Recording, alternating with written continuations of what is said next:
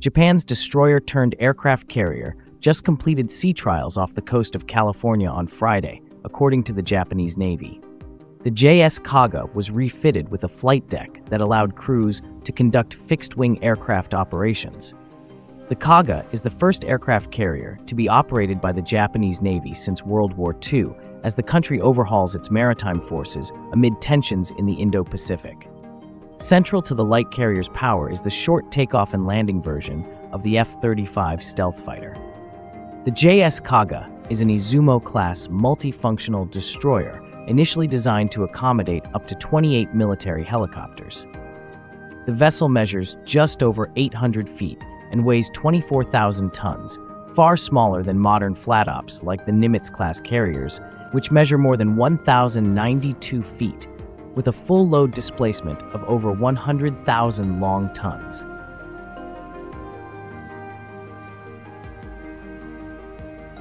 Named after a former province of Japan, the converted light aircraft carrier shares the same name as the aircraft carrier that launched the planes in the 1941 surprise attack on Pearl Harbor. In 2018, then-Japanese Prime Minister Shinzo Abe announced that the ship would be refitted to accommodate and launch F-35B Lightning II aircraft. Converting the ship to accommodate fighter jets goes against post-war Japan's pacifist beliefs, so its Navy designated the Kaga as a multi-purpose destroyer rather than an aircraft carrier. Nonetheless, the Kaga is not expected to be deployed like a traditional carrier. Given its history, it's significant that Japan has come this far, and they have the capability now that looks like an aircraft carrier, once it's reconfigured.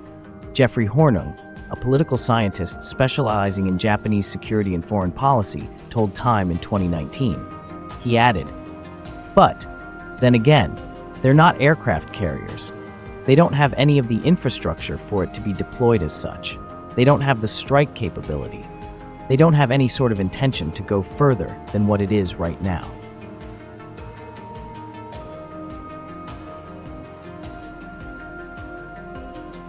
The Japanese destroyer's refitting process was completed in April this year.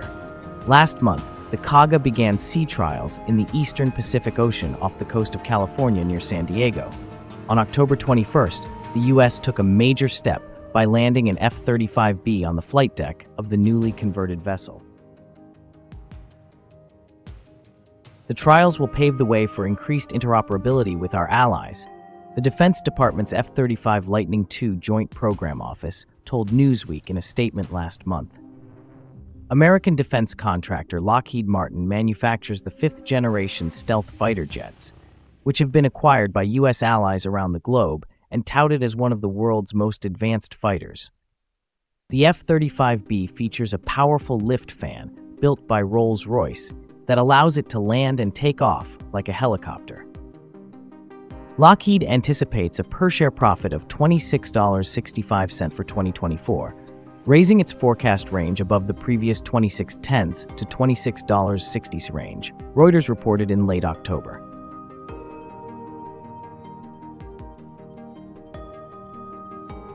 However, Lockheed's F-35 program was plagued by payment headwinds brought on by the government contracting process, causing the company's shares to slide 5% despite the higher forecast. During the 3-week trials, Japanese, US, and UK defense forces flew at night and in other conditions to collect the data necessary for ship-based operation of F-35B on Izumo-class vessels, according to a statement from Japan's Maritime Self-Defense Force. The U.S. Marine Corps also deployed a CH-53E Super Stallion helicopter to the Kaga to deliver a specialized cleaning and repair system intended to restore friction on the flight deck aboard the vessel. The sea trials were comprised of personnel from the U.S. Navy and Marine Corps and the UK Royal Air Force and Navy, as well as contractors Lockheed Martin, British Aerospace, and Northrop Grumman. On November 8th, the Japanese Navy wrote in a post on X that the sea trials reaffirmed the strong ties between Japan and the U.S.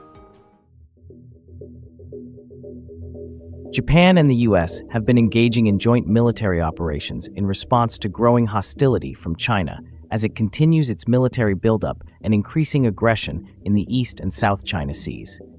In September, Japan accused China of sailing into its territorial waters just days after a Chinese spy plane violated Japanese airspace, to which China said the ship's passage was legal and that the two incidents weren't linked.